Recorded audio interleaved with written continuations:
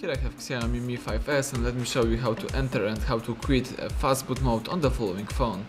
At the very beginning, hold down power key for a few seconds, then choose power off and touch power off one more time to confirm the whole operation. Wait until your device is completely switched off, and afterwards let's use the following combination of keys: power key and volume down. Let's hold down together these two keys for a few seconds. Release both keys as soon as Fastboot mode appears in front of you. Now you can use the following mode, or you can simply quit it by long pressing power key. Let me show you.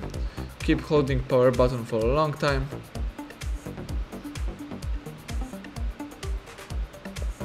And release power as soon as phone goes black.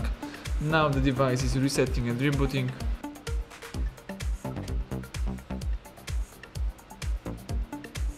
Excellent, as you can see the phone goes into a normal mode. Now you can use your device.